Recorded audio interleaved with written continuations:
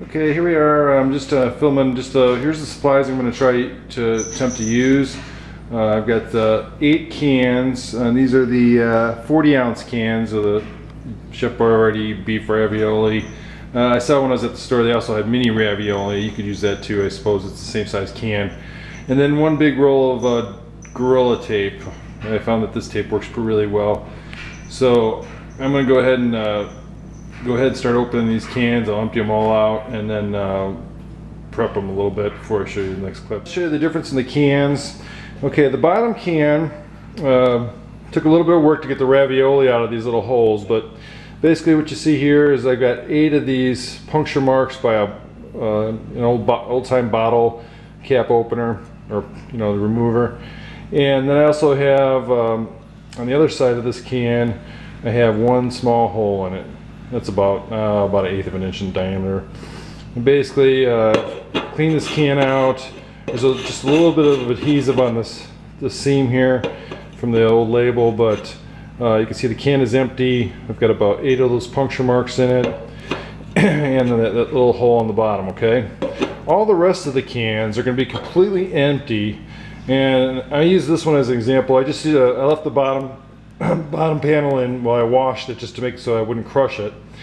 And then now I'm going to go through, and this is the same kind of thing. This one's slightly dented. I found this at the store and it was slightly dented. I'm going to use this as my end can, one at the very end.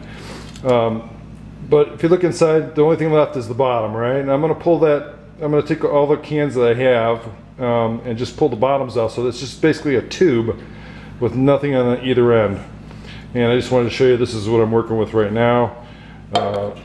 So you got this is the very bottom can. All the rest of the cans are going to look like this, except they're going to have that bottom removed.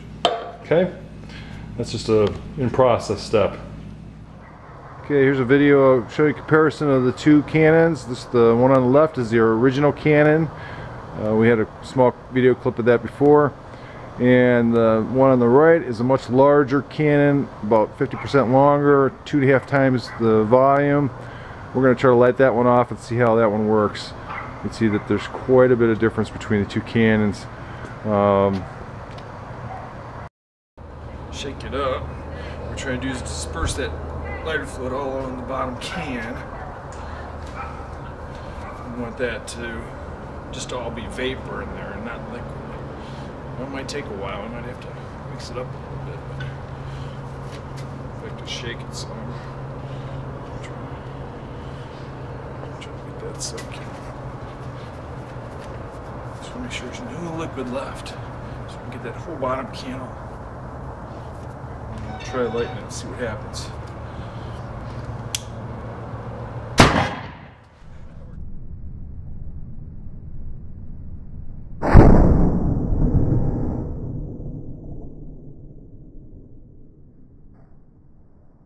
That worked pretty well. Pretty good for a first time. Okay, so here's the cannon. Just started up the video again. We're going to go ahead and launch it. We got the very first launch out of it, and I decided to redo the video. But you can see it's a pretty good size. Here's my hand. Here's the cans. These are all the ravioli cans. Still got a little bit of the lighter fluid vapor inside. I can smell it. But we're going to go ahead and reload. Got a bottle of lighter fluid. Pop this open. I'm just going to squeeze a little bit in there, just because we got some vapor left over from the last time. Put that down here, and then shake this up. Try to disperse all this lighter fluid inside the can so that it turns into vapor, not liquid anymore.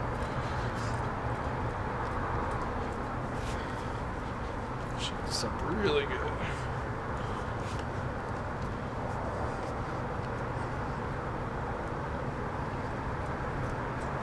Okay, we'll try to light it and see what it does. I've got this, make sure you don't use matches.